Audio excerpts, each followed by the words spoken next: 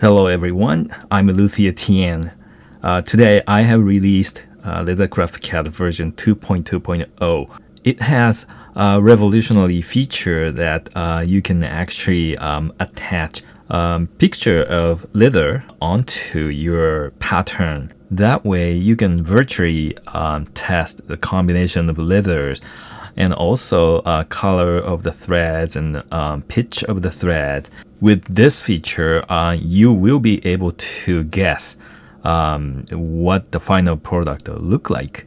What I mean by that is, this is one of the example, and let me hide this stitching line, which is number 4. So if I double click on this one, then stitching line disappears, and you can still see the stitching holes here, but by pressing F6 key, you can turn this stitching hole into actual thread, and you can change the thickness by pressing plus minus. So this is the thickest, and then this is the thinnest. This way you can and also you can do something like this too. But anyway, so you will be able to guess what it looked like. So I'm disabled the outline, so this is pretty much what it looked like. And then you can select and then change the color of the leather or type of the leather, and like this. And this version comes with some examples like shop 1 to 3, and each shop has different type of leather. Shop 1 has scratch oil leather, and then shop 2 it has oil leather and with some color variations, and then shop 3 it has pull-up leather. It has more colors and then more brighter colors, so you can play with a different combination of leather and then see which one you like, or which one your customer likes, that type of stuff. And then you can also change the color of thread. So just select the thread and then right click on it, and then stitching simulator, and here change thread color for stitching simulator, and then just pick whichever the color you like. So this time I pick this one, and then OK, and then it changes the color. So this way you can virtually test thread and leather combinations without costing anything, just virtually. So I'm gonna explain how to do it. Okay, so let's start from here. So this is ID card case example. And then what you have to do is actually 2-step. Step 1, separate into parts. So on this case, let's extract this one. So this is the back leather, and then actually you need this one as well. So double click and then press Control and click, click, click, click, and copy and paste. So what I'm gonna do is to trim unnecessary portion and then create a pocket. So pick trimming, and then click here, trim, trim, trim, and trim, trim. So this way you could separate those 2 parts from the single pattern. And the next thing you have to do is to convert this into color field shape. So let's go one by one. So select, and then select one of those, and then press F9 or F10. In this case I already separated, so F9 is fine. So pressing F9 will convert this one into color field shape. So yeah, like this. And if you're using Mac, you might need to press function key and F9 or F10. So if you let me go back. So the difference between F9 and F10 is F9 actually converts the frame into color field shape. But F10, it creates a copy of it, and then color fill. So you have two. One is out frame, and then what you created is a copied color field object here, color field shape. But in this case, I already separated it, so you don't need to create a frame. So just pressing F9 is fine. So let me go back and double click, and then F9. So this is the back leather part, and then actually it's not leather yet. So let me finish this one as well. So pocket, double click, and then make sure all the connection is blue dot. If it's not blue, like it's something like this. So if you see any red dot, this means it's not jointed, but it's crossed. And in this case, it doesn't give you color field object.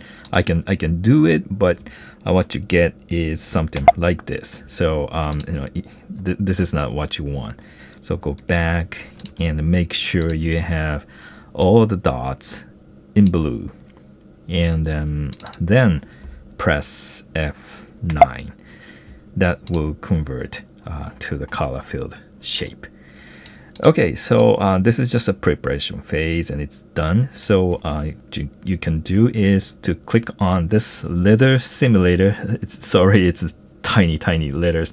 I'll try some improvements in the next version, but currently it's tiny letters.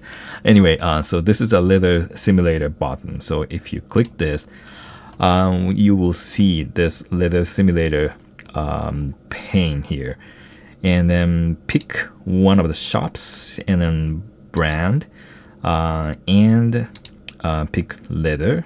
So select a part and then select the leather, and this way you can attach a picture of leather like this, and select this one, and I would like to make it like cobalt.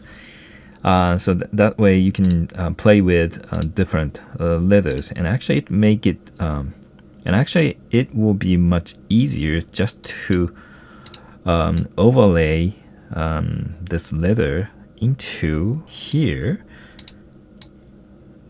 Yep. So so this is, and then you can hide. Oops, sorry. I always hide the frame and the stitching line. This will make it more realistic. And then I like more thinner thread, so I can make it thinner like this. Yeah, it looks good, but I want to play with a different color more. So let me make it like a pink, and then well, this is good.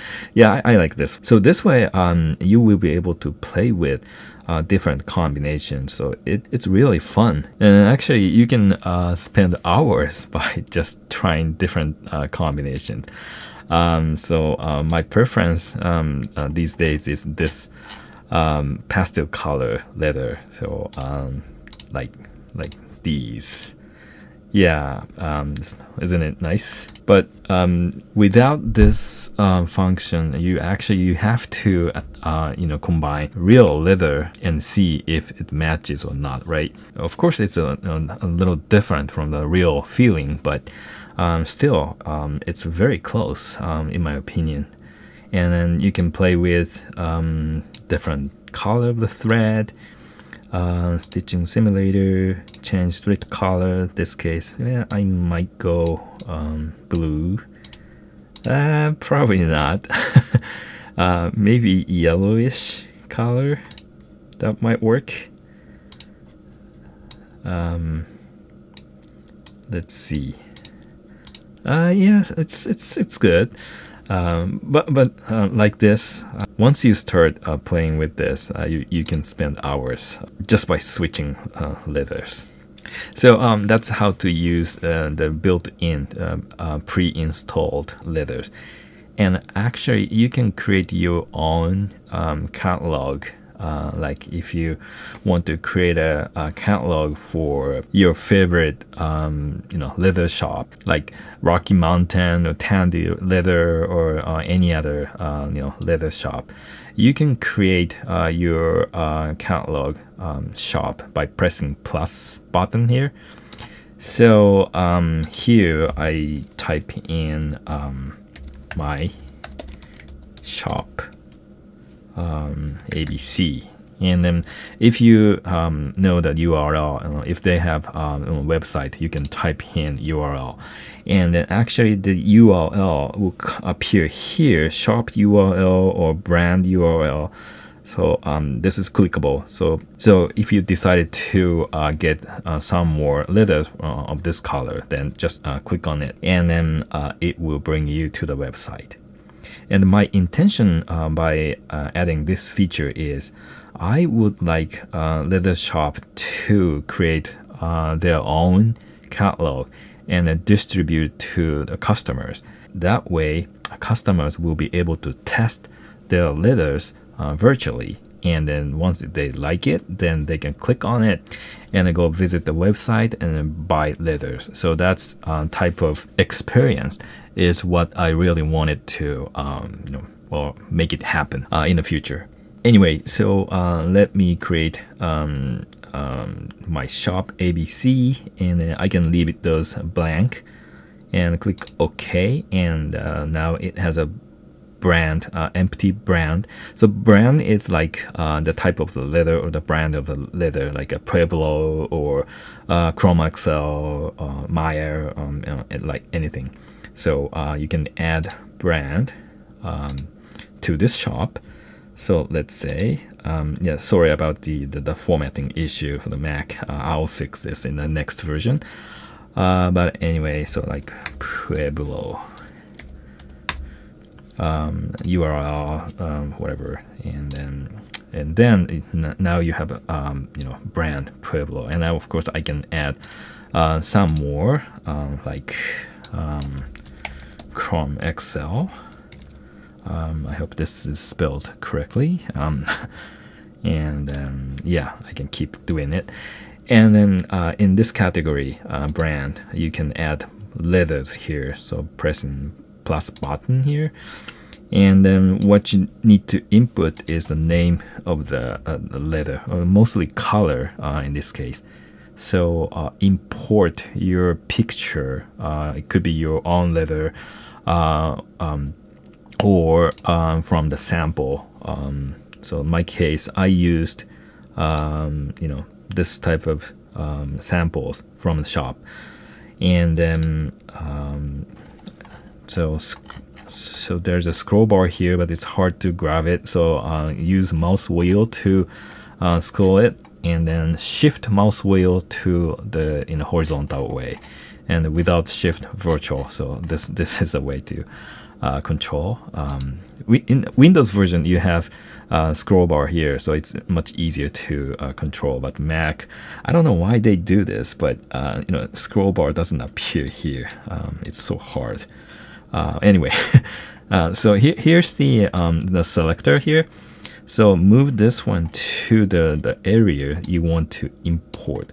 So this case, I want to import this brown leather. So make it, place it here. You can change the size of the region if you want.